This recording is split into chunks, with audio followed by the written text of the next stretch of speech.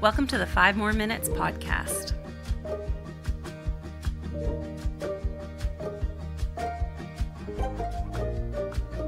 Hi everyone, welcome. It is February the 10th and it is a full-on winter in Vancouver. My last podcast, I was updating you on my little American adventure, and the snowpocalypse hit them first, and so I never made it to Wisconsin. So Wisconsin, I'm sorry. I will get to you one day, I promise. But it was actually kind of nice because Paul and I were able to finish up the last recordings for our 5 More Minutes. And you're going to love them. They're going to be so good. And I also got to kind of come home a couple days early, which I really needed because, as you know, I've been kind of recovering from the cold and flu that lasted a gazillion years. So, yeah, that's the update on my life. What else? 1 week to the move. We're moving next weekend. So maybe I'll give you a little house tour. That would be fun, right? I'm gonna have a little podcasting room, I've decided. That'll be good. That'll be really good. So, if you have not seen the video for this month, it's called Compost Kate Saves the Earth, and it is about the infrastructure of inclusion, and it is a true story about my very, very good friend Kate and how she taught me to recycle. So if you haven't seen that 5 More Minutes, go take a look at it. Paul did a great job with the visuals and used little bitmojis, which Kate didn't think that it looked like her, but every time I showed it to anyone, they were like, "Hey, that's Kate." And I'm like, "Yeah, thank you. Thank you for that validation." So a little bit about Kate. Okay, so how do I know Kate? So Kate actually took over my job when I left my classroom and became a district helping teacher. And so she really kind of solidified the vision and supported our kids to be included at the high school we were working at. And now she is a district helping teacher. And she has kind of a unique role. She supports 2 programs, an elementary and a high school program that without them, those kids wouldn't be at school. And I think I get a lot of questions about this. Like, what about kids who need scaffold to even get to the school? Like we're not talking about classroom inclusion. We're talking about school inclusion, because often these are the kids that are excluded and isolated and just not even there. So she works with kids with complex multiple disabilities, sometimes are negotiating some behavior, self-interest or otherwise, maybe some mental health difficulties. And there's been a lot of media around in British Columbia the tracking and isolation and exclusion of students in BC. And I mentioned this in the interview with Kate, but I really don't believe that where this is happening is because people want to exclude people. I just really think that people don't know what to do. And so what I like about Kate's story is, we're talking about infrastructure, but what Kate does is she supports the people to support the kids. And I think, it could be a program that's easily judged, but I know something that I'm really learning about inclusion is, you can't just judge by looking. You got to have the conversations, because what Kate's doing, I think, is she is bringing kids into communities who, it's not a lot of kids, and so they're easy to ignore. The kids that she works with, there's only 17 of them. And out of 22,000. So this is 0.08% of the population of the school district. And so what she does is she kind of supports 2 programs that are school-based, which is really nice because these kids still have an opportunity and are enrolled in classrooms. And it kind of gives them a scaffold to kind of figure out what we don't know what to do, so let's figure out what to do. Let's figure out what they need. And it supports not only the kids to be successful, but it supports there's additional training and support for educational assistants to work with the kids. And so they have another level of scaffolding there to work with them. And so I think that it really aligns with my criteria of inclusion is not just about place and time, because it doesn't mean 100% of the places and time, but for her and the kids she works with and her teams work with, it's really about how do we increase places and time for kids to be with their peers, because without this scaffold, I don't know if they'd even be there, and they haven't been. So I think that I don't believe that these programs and the programs that she supports are segregated, but I think they're not segregated because Kate is there. She has this vision about getting these kids included, and she's going to tell us a really great story about one of her kids that has had really great success I know we've talked a lot about the criteria for inclusion also being about movement and always, how are we getting better at this with what we have? And she's got an incredible team of educational assistants and resource teachers and SLPs and OTs. And I think the district's done a really good job of providing the support and the infrastructure. And I think it's a really good thing to pay attention to, because I know that a lot of us are struggling right now about not knowing what to do and not knowing what supports are there. And of course, this takes funding, and of course, this takes people. But I think it's a really nice example of what they used funding for and what they used people for in order to kind of meet some of the hardest to reach kids in the district. So take a listen, and I can't wait for you to meet Compost Kate.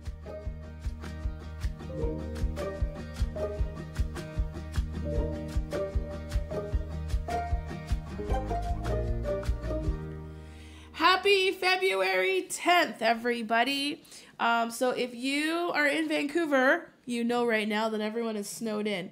Now, just so that everyone is aware, It's not real snowed in. it's not real snow, but outside of British Columbia, this is probably like spring weather.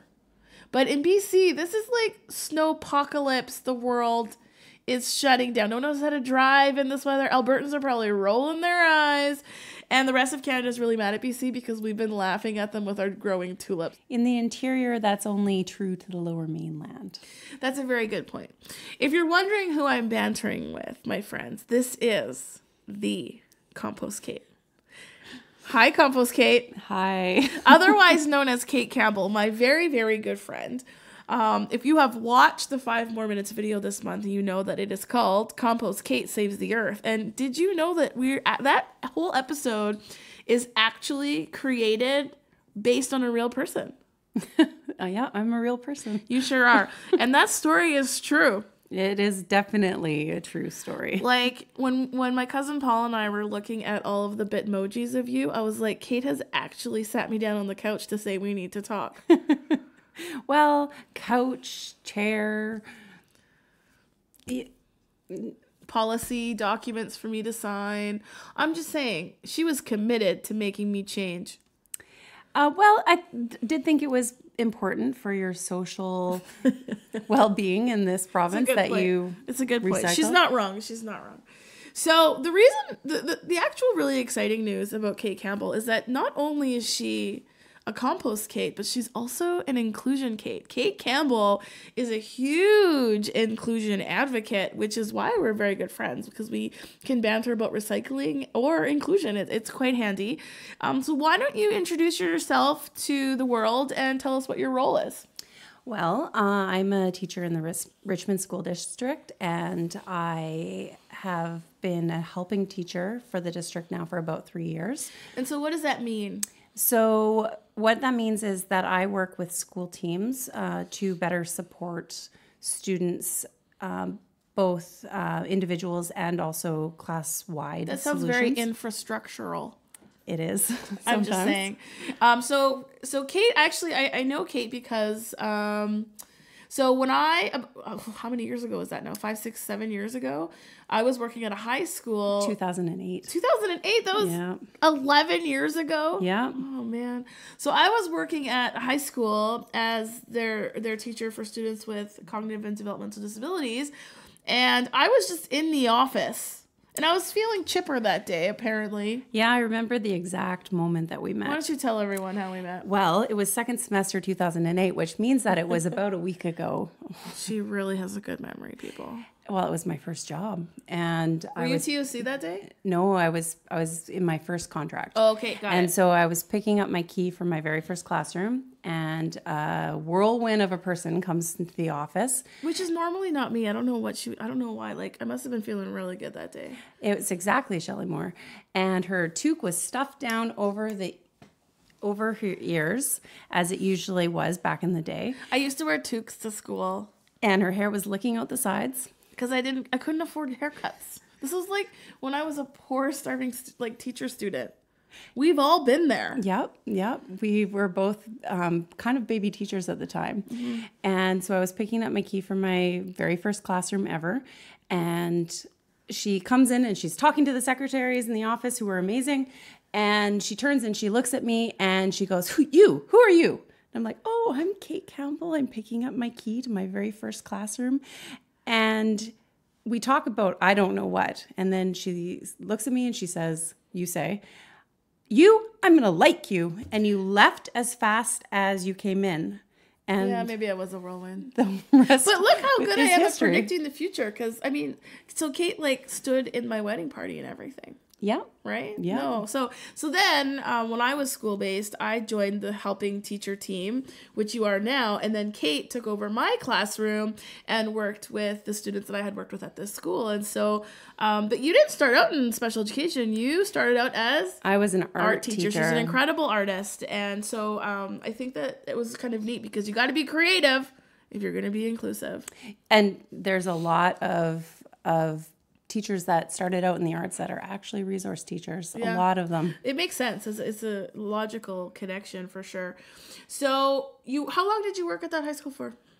I was there for on and off from that first contract, probably 8 years. So I was pretty lucky because when I had to leave that school, because if you know the story that I tell is we worked really hard at inclusion at that school, and it took us about 7 years to get those kids into academic classes. And so when you came over, like, you were such a perfect person because you followed out that vision like to a T, and I think really solidified it, and it's still happening even though neither of us are there. Well, I was very lucky because you broke a lot of ground that I was then able just to take and run with it. And it's because we're a good team. Yeah.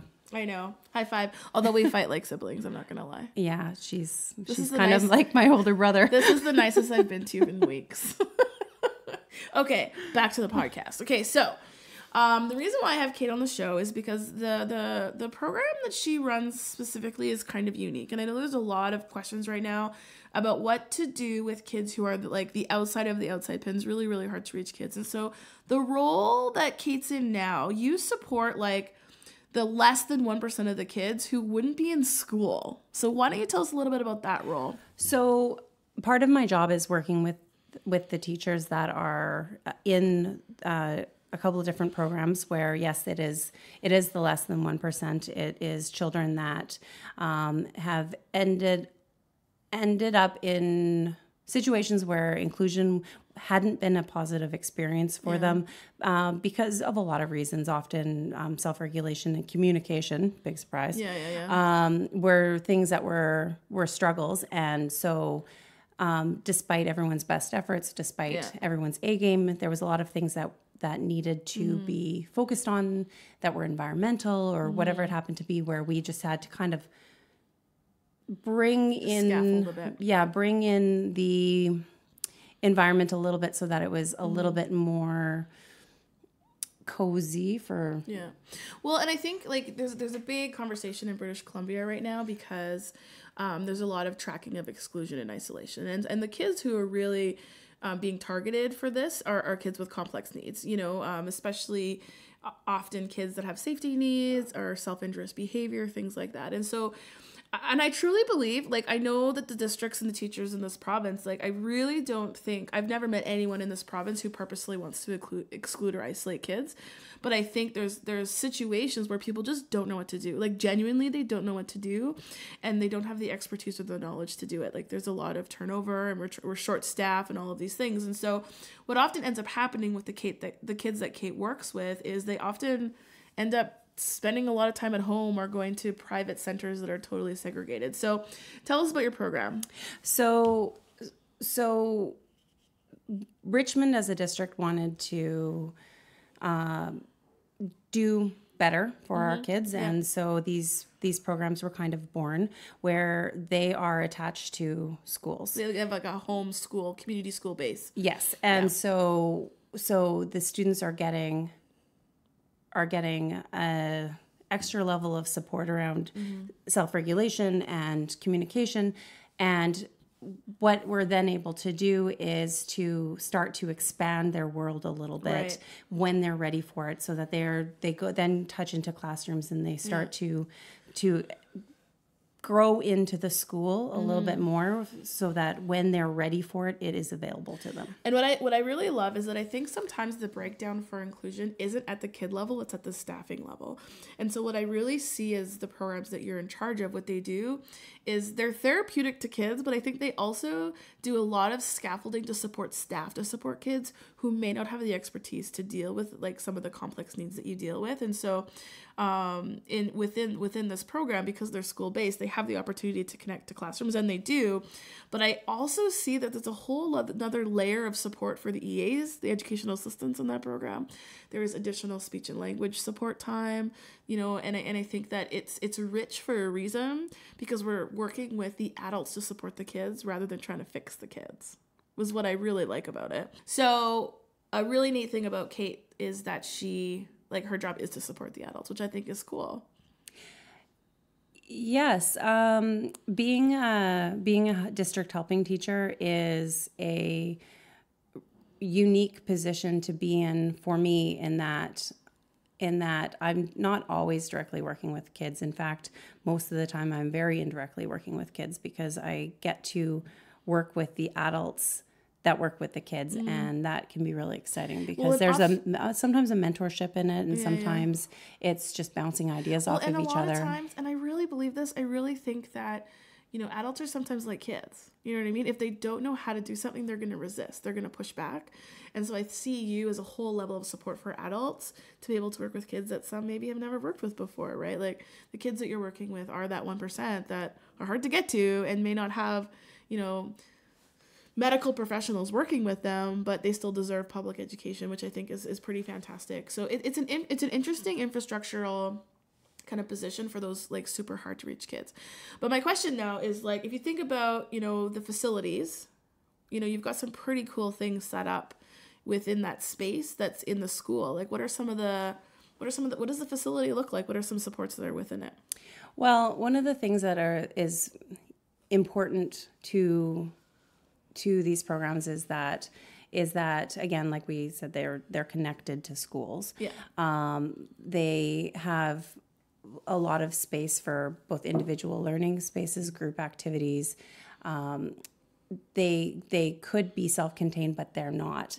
Right. In that there's a whole other school waiting for the students. Well, and I think I'm glad actually you said that, because if an onlooker walked into the school and saw it, they would think that it was self-contained, which totally brings me to my point that inclusion is not space and time. You know what I mean? It's the criteria that makes it inclusive. And so the reason why I'm getting you on this podcast is because it could very easily become a self-contained segregated program if it didn't have someone like you running it. Someone who has the inclusion vision. It's just like this. These aren't self-contained doorways. This is simply a scaffold to get kids into classes in a way that they have the support that they need.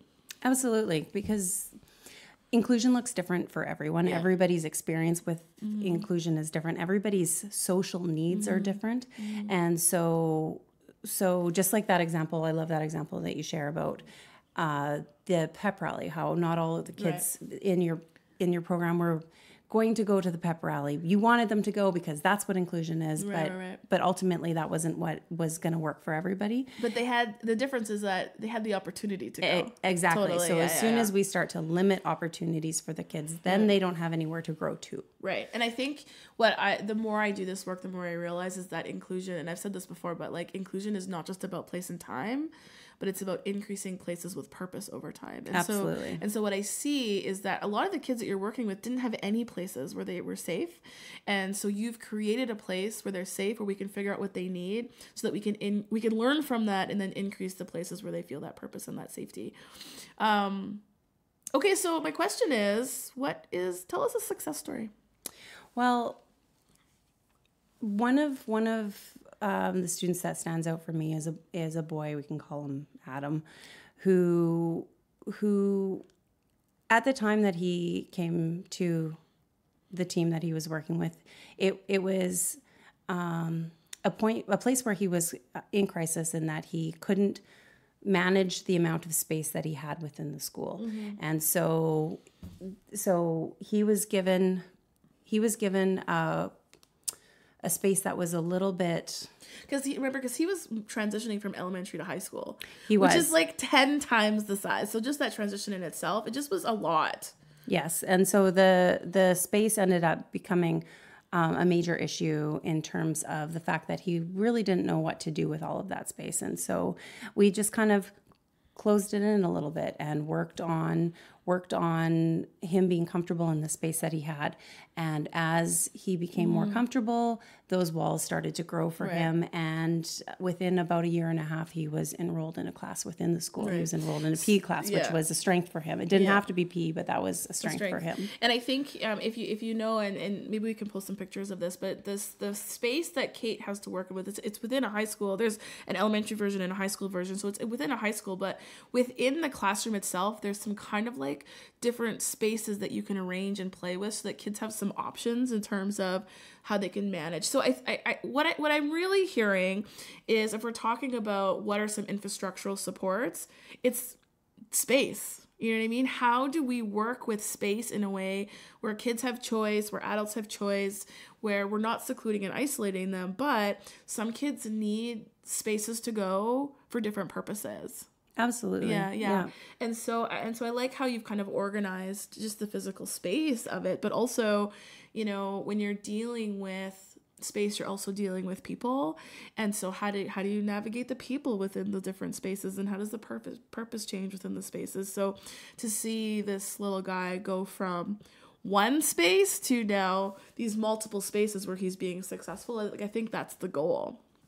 Yes. Well, and the goal, regardless of what kind of program our students are connected to, the goal for everyone should be that their world is getting a little bit bigger. Right. And so that could be that they are attending a class, or it could be that they are doing work exploration, or it could be that they are going on to some kind of college or university program. And so it looks different for all of our students. And I think what's important to realize is that just feeling safe and that you belong in one space, regardless of ability, isn't enough. Right? And so like there's a lot of kids who don't even have disabilities and they don't feel safe in school. And there's a lot of kids who do or don't, and they have one space where they feel like they belong. But I think part of this is the kids that we work with often are really obvious examples of what all kids need, which is they need a home base. They need a home base. We need to learn what works for them, especially if there's no home base, and then start to increase that and help them find success in multiple spaces, right? And one of the things that teachers that I've worked with have said to me in different contexts is, but Kate, what about inclusion? When we're talking about the fact that maybe their time in class isn't as successful as we want it to be, or it isn't as long as we want it to be. And when they say, but Kate, what about inclusion?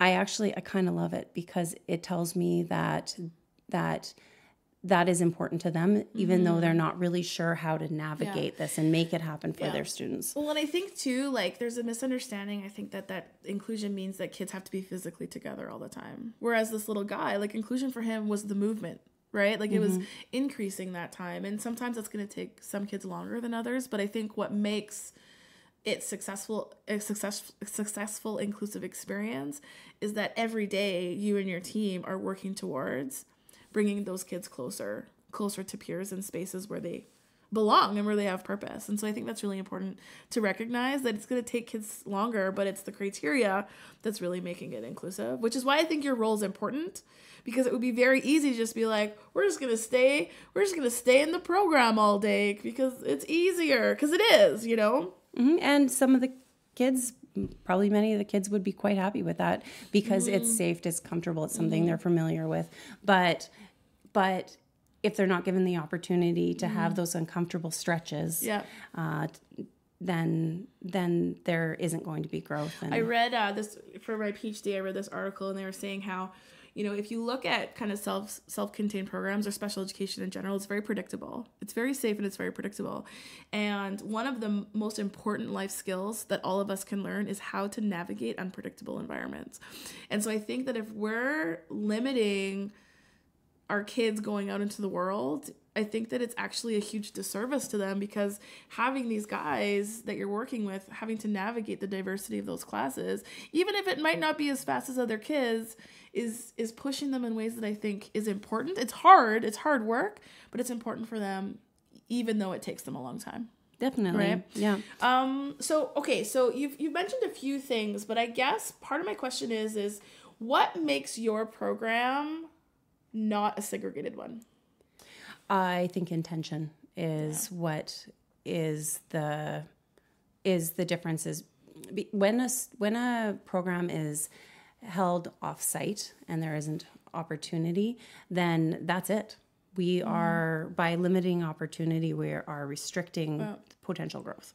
Giving kids the space that they need to grow and the opportunity for it to be right there is they might not be ready for it for a while. It could be 6 months, it could be a year, it could be more than that before students are ready to have those experiences. But then when they are ready for it, it's there. You don't have to take a bus down the road. You don't have to. You don't even have to go to another building. You're there. It is there. It's waiting for them. Yeah. And then we're not the reason why the kids are limited, or our structures are not the reason why the kids are limited from meeting their goals. It's just when they're ready to do it. So how do you know when a kid is ready? It's calculated risk sometimes. Dip our toe in the water and see if they're ready for it. And if they're not ready for it, then we try again later. and so without those opportunities to do that, then our students aren't going to, we're never going to know. And so I guess if you think about your success, you're a little guy who's had a success story, you and your team, speaking, because our theme is infrastructure, and I know that I really believe that infrastructure isn't people. It's what supports people to support people. That didn't make any sense. What supports can people offer to support kids? So if you think of your success story, what was some infrastructure that helped him be successful? We're always going to need the people. So people will always need the people. But what do they do? Because it's not just any people. No, we could have you could have 50 people in your schools and it may not be effective, right? Like, it's got to be something more than just like, what are the people doing? Like, what is the school doing so that this kid could be successful? A lot of it ends up being the fact that within this structure, we have a lot of opportunity to time put into demystifications within the school. I think one thing that I've really enjoyed watching is it's almost like the freedom of innovation. Do you know what I mean? Like your schools that you're partnering with, they're very supportive and flexible of scheduling. They're very supportive and flexible of classroom connections. Like, I think that there's a lot of places where that wouldn't be so easy. You know what I mean? But like the schools that I've seen you work with are very, very open to when those kids are ready, there's a place for them. You know? That's a very important piece is that teachers feel like they have the support behind them so that they can learn as they go. Not everybody knows exactly what to do. In fact, most of the time we're kind of figuring it out as we go because every child is so unique and so different. But that nobody's on their own. Right. We're all kind of working on this together. It's something that we're all doing together. And for it to be successful, there's space for you guys to work. Like the collaboration piece is huge. Yes. Yeah. I also like that, like you are not an enrolling teacher, right? So like you are available to work with adults because you don't have kids scheduled into your day, right? And so you're able to travel and go back and forth and, respond to crisis and need as it comes up. Like you and yourself, I think, are, like the kind of like that at the scaffold level of, is there a person that can answer the questions when they come up? And, be able to problem solve as things come up, because I see that is a place too, because if no one has a person they can call, it's going to be hard.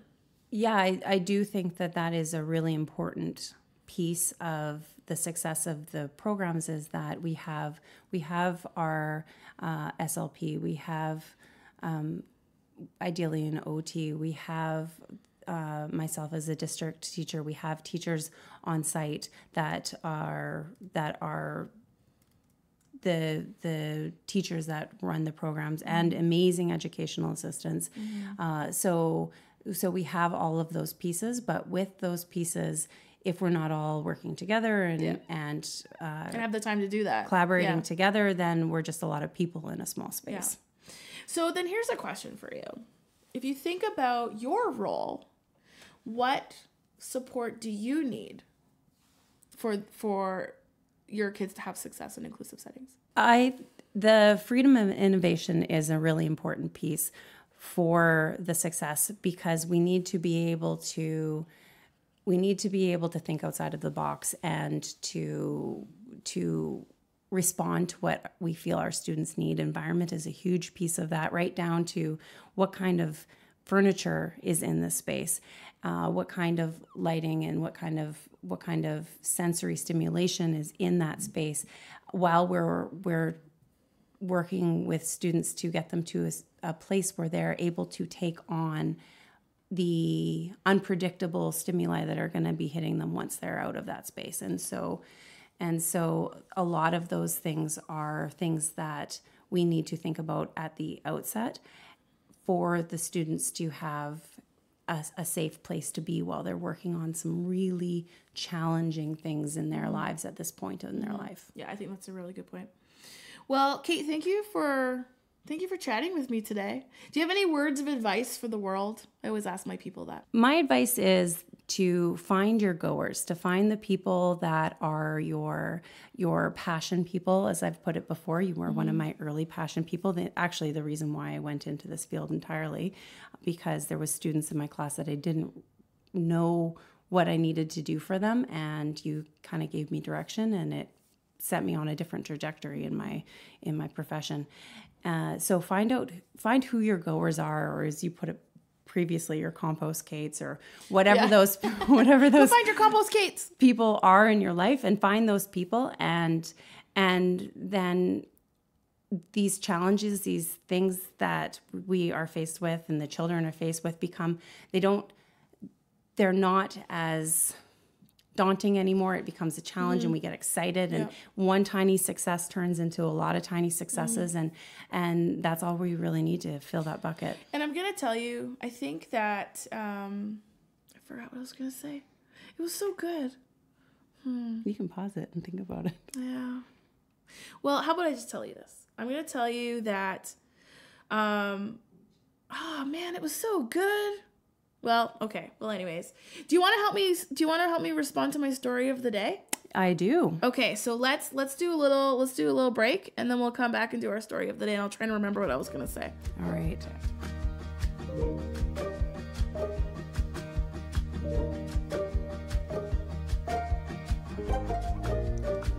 Okay, welcome back. So here I am with Kate. I still don't remember what I was going to tell you. But I was going to tell you like something I've learned from you, because I like to tell my guests something I've learned from them. Okay, this is what I've learned from you. Other than how to recycle? Well, that's true. You did teach me how to recycle. But if I think about, if you ever have a chance to see any of Kate's work, I mean, it's not available or on display. Like, this is something that you just kind of do because you love it, right?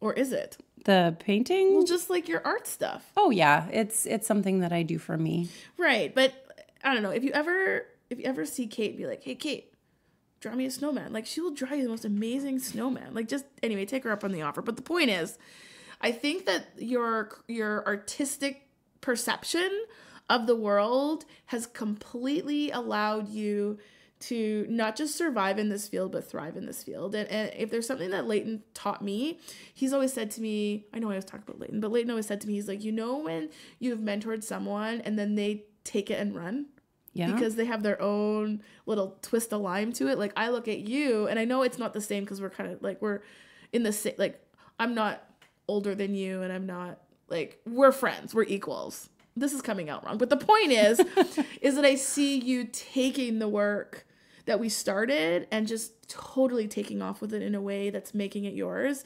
And I think what I see in you is your ability to be flexible and artistic and kind of bring in that lens of creativity to figure out and problem solve. That exactly how you say, like, thinking outside the box. Like, you are an outside of the box thinker, which is, I think, exactly what the kids we work with need, because I think part of why they struggle is because we've been trying to fit them in too many boxes. So I think that you in yourself, like, maybe you are an infrastructure. Kate is the infrastructure, not any other person. But no, but, you know, the infrastructural, it's the attitude of innovation. Okay? Well, thank you. I do think that we have to be open to being flexible so that we're responding to the students and not forcing them to respond to us. Or just being like, you have to do this because this is what's been done. Yeah, or the system that's in place already. Well, this is actually a really good transition to my story of the day. So I get a lot of really great emails, and this one's from a parent. And so I'm interested to see what you think about this. Because I have a response, but I'd be interested to, like, we hear what you, if this was one of your parents, what would you say to them? Okay, ready? All right. So, hello, Shelly. I have 2 daughters. One is 13 and the other is 11. The 13-year-old has Down syndrome. And the other one, maybe on the spectrum. Who knows? But aren't we all? She's funny. Yeah. I like her. Okay. Regardless, all seemed more or less okay until the 13-year-old hit high school. It's a great school, don't get me wrong. I do think this is a wonderful place. But from the start, I kind of feel like a bug on a windshield in a windstorm. I was like, wait, what? Where am I? She seems happy, but we've gone from the classroom to a special ed class, which I think is really sad. I live right across the school, from the school, and I ride past and I see all of the special ed kids together in the field all the time. I guess they're out there for gym class, but it's only them. For some reason, I thought, why are they separated from the other kids? It just doesn't sit right with me. I'm glad I'm not the only one who sees this as not only wrong, but also not productive, helpful, useful, or gainful. I think my daughter is happy, but I also am hopeful to see changes coming to our school system. Although sadly, I feel like by the time we get there, she'll be out of the system. Sadly, I also just feel the importance is just put on the regular learners, while others are looked upon, at least it feels like, as this is all we can do, this is the best we can do for them. Maybe my view is it's a tad skewed. I just think we can do better because we need to do better. Regardless, keep up the good work. I felt like our entire society has needed an overhaul in inclusiveness over the past 50 years I've been alive. Good work, and thank you from a parent and really just another human being. So we see this a lot. This is not uncommon. No, and it all depends on what their purpose is out there on the field. Yeah. If they're... here's... I know I asked for your response, but can I respond? Yes. And then I'll ask you. Yeah. Kate's also way nicer than me. So here's the thing. So we just finished talking about these kids that maybe need time to transition. The kids that we're talking about, we did the calculations earlier, 0.08%. Okay? A very small number. I think we group way more kids into that. You know what I mean? Like, unless there is like some steaming fire crisis, I just don't understand why kids are grouped together on a field for phys ed. Well, if it's for phys ed, then I agree. That is one of the more accessible phys ed is courses. So accessible. Yeah. You just have to move. Yeah. I think what, as a parent, what I would suggest is talk to the school team, talk to the administrator, and see what other options there are that they're currently prepared to do. You know what often they'll say to me? Often I tell this story. They'll say, well, if they go to phys ed, then they won't get their EA. You know what we did at the school? We're like, fine, we'll send 2. We'll be sneaky about it. But I mean, it is a thing because you can't be in more than one place at one time. And so it becomes like this structural shift to say either kids are going to be included in phys ed or they're not, because it's hard to run both.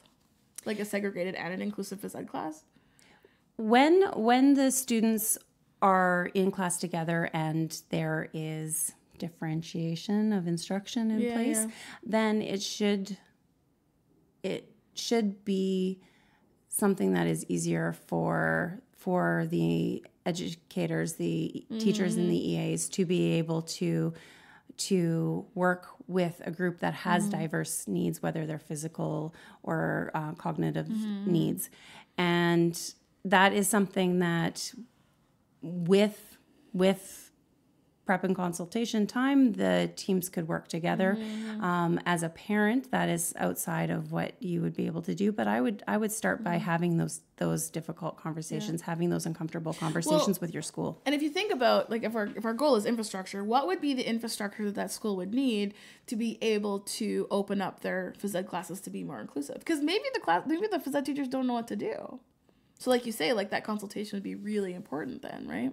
And there are people at the district level that may be their job to come in and support that, to That's make a really that good more point, because accessible. Because when I first started working, I didn't even know, like sometimes it was just a communication thing of who's out there who can support me, like, you know, and I just didn't know that the people were available. So sometimes it's helpful just to kind of look and see, like, who has, because you did mention it, like that idea of multiple expertise. Like if I don't have an expertise in this area, who in my community does? And I am far from a phys ed expert. It is not my background whatsoever. I can't throw a ball in a straight path. It's true, she can't. But I do know how to find access points for other kids, and so just bringing together all your different people, we all bring something to the table, and as I think it's Leighton said, where none of us are as good alone as we are together. And maybe we should rename this podcast "What Would Leighton Do?" What would Leighton do? Because I talk about him every podcast episode, right? Yeah. Oh, I'm pretty sure that I suggested you have a bracelet that said WWLD. Yeah. Seriously. I just get that tattooed on my body. Yeah. Well, thank you, Kate. I think this is a really real issue. And I think, you know what? I think actually phys ed is a really great place to start, because I think phys ed could be more inclusive to a lot of kids, not just kids with disabilities. I mean, for me especially. Who's going to do the beep test? Why? You don't need to do the beep test. I don't even know what that is. Yeah, exactly. That's probably good. That means, you know, it was like your phys ed class was more evolved than mine. I don't know about that. Did you ever have to do the Kelper test? We had to do it. Oh, is that when they pinch your tummy? They pinch your fat. I do remember very, very vividly the 12-minute run. Like, why? Did you know that there's no goal in the curriculum that says you have to play dodgeball? You would never know. Well, if you can dodge a ball, you can dodge a wrench. No, it's the other way around. You could dodge a what? If you can dodge a wrench, you can dodge a ball. A wrench? Why would you dodge wrenches? We're going to cut that part. Okay, Kate. Thank you. Thank you. Let's say bye to the world. Bye, everybody.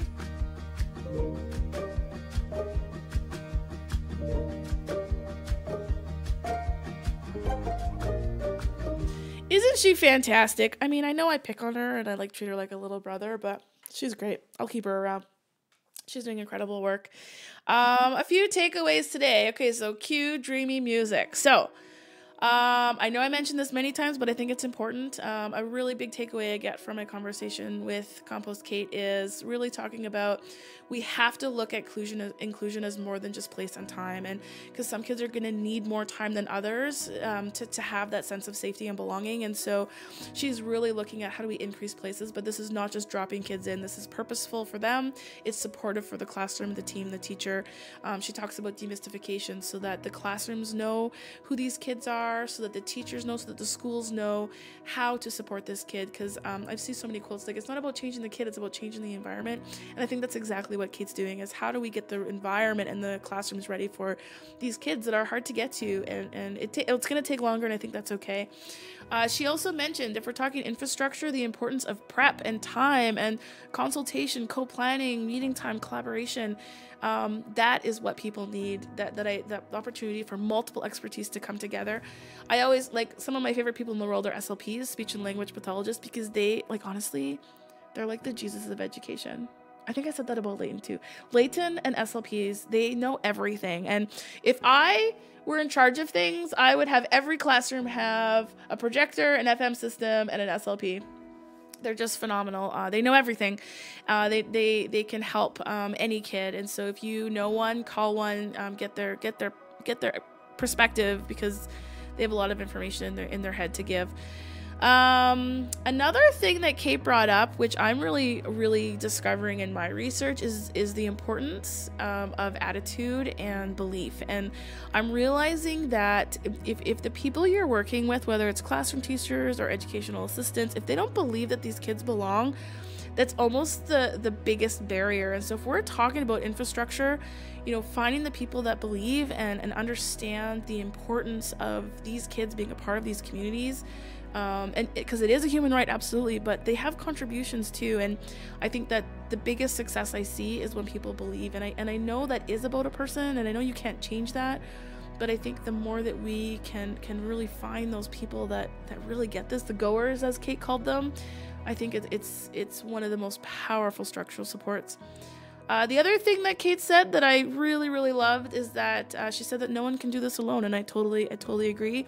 Inclusion is not an I model. You can't do this by yourself, and I tried to in the past, and it didn't go well. You need people around you because there's no one I've ever met who knows everything, but collectively we know enough. And Faye said that in a podcast a couple weeks ago. The other thing that I really liked, and I wonder what this would look like outside of kind of working with kids with complex disabilities, but the infrastructural support of the ability to play with space and the environment and the context that kids are in. And this is not just the kids that she works with, but imagine if at a school level or a district level, we gave ourselves more time, not time, but the flexibility to play. Like, how can we figure out how to break down some of these really colonialized and industrialized, actual physical walls that have been barriers for a lot of collaboration between kids and teachers. I was in a school on the island a few weeks ago, and they created a classroom that fits 120 kids, so that multiple classes could work together with multiple teachers. And I thought that was such a great way to play with space. And they were doing one inquiry project where they built these roller coasters, and they had the space to do it. And so Kate is doing that on a micro level, but I don't think it's limited just to her kids. I think if we kind of gave ourselves permission to play a little bit more with the environment and the space, I think that some really cool inclusive things could happen. The story at the end, I find it so sad when kids are excluded from phys ed, because I think phys ed is one of the most accessible classes and communities that kids can be involved in. And I think if it's not inclusive, it's not just not inclusive for kids with disabilities. I think a lot of kids are struggling with phys ed right now. And so if we kind of just take a step back and be like, what is the goal of this? And it is healthy living, and it is, getting to know what your body needs, and it's not about the beep test. And I think that the more that we kind of realize what those goals are, the more we're going to find entry points for all kids, not just kids with disabilities. So if you're out there and you're listening to this, and if you want a place to start with phys ed. And if you're a phys ed teacher listening to this, don't do the beep test anymore, or the calipers. And maybe go down to those wings and pull those kids down and invite them to your classroom, because they have just as right to be there and be healthy as anyone. And I think it's a great place to start. So, that's it. Thank you for joining us. I've lost track of the numbers. 8, 9, 7. It's February 10th podcast. So we have a video strategy coming up in 1 week. And then I have Jennifer Cates, who's going to join us and talk about infrastructure at a district and a school level, which will align really nicely to what Kate offered today in terms of her infrastructures that support her kids. So thank you so much for listening, and we will see you in a couple of weeks. 5 More Minutes is produced by Shelley Moore and Paul Madsen. You can find 5 More Minutes on YouTube, Facebook, iTunes, Instagram, Spotify, Twitter, and on 5moreminutes.com. See you next time. Thanks, Kate.